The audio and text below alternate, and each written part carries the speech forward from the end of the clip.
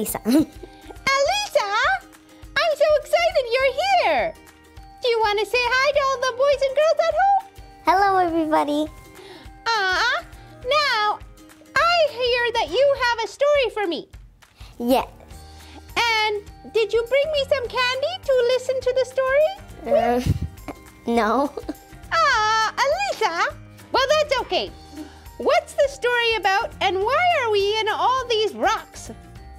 Oh, because we are going to tell you a story about Daniel and the lion's den. That sounds scary! A lion's den? Well, go ahead. Tell me the story. Well, Daniel was a very wise man. He was wise? How come he was wise? Because God gave him the wisest mind. Oh. Well, why did God do that? Because he prays 3 times a day. Ah, so Daniel prays 3 times a day and God made him very smart? Yes. Oh, okay. Well, then what happened? And then these very mean guys were jealous. They were jealous? Oh, dear, what did they do? They told the king to make a new rule about only the people could pray about the king. Only the people could pray to the king? Yes. Did Daniel obey that rule? No, Daniel wanted to pray to God because that was a better choice. Oh, that is a better choice. So did Daniel get in trouble then? Well, not by the king. The bad people wanted to throw him in the lion's den. Oh no, this sounds scary, Elisa. Did he get thrown in the lion's den? Yes, but God sent an angel to close the mouths of the lions. What? Oh, that's so good. So they didn't bite Daniel then? No, Daniel was safe. Because you know what, Elisa? I am scared of even cats. So if I was in a lion's den, I would be terrified. Are you scared of cats? No, but if they're lions, yes. Oh, okay. So he's in the lion's den, and God sends an angel, and the lions' mouths are shut. Yes. Okay. So, Elisa, do you think that while Daniel was in the lion's den that he still prayed? I think so. And then what happened? Then he was safe and he could go back home. Oh, did the king decide to let him out? Yes. Wow. Because the king couldn't sleep because he was too worried. Oh, he was so worried about Daniel. Okay.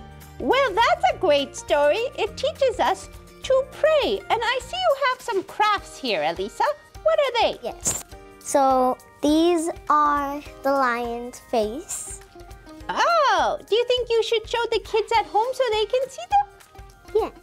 Okay. So this one is just for the little kids, and this one is for the younger kids. The bigger kids over here, right? Okay, so can you show me, could you lift it up for the little kids at home to see? So you cut the hands out, your own hands, and you glue, so you cut, you have a light brown piece of paper for the lion's head, and you draw the lion's eyes, nose, and mouth, and you could write some things around it, and you cut your own hands out of this, like for paper, and then you glue your hands on here. So the hands are like a mane of a lion. Yes. So it can remind us to pray like Daniel did. Yes, so you could pray by touching the fingers.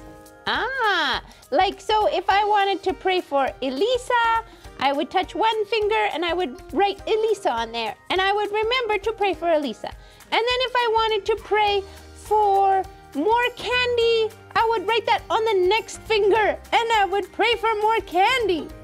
And then if I wanted to pray for portage, I could put portage on there. Yes.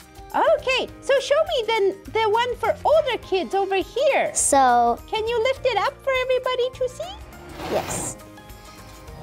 So, this is like made out of wood Wow. with the face. Did you make that? I think so. So you glue on these clips, paper clips. Oh, clothespins. They're clothespins. Yes.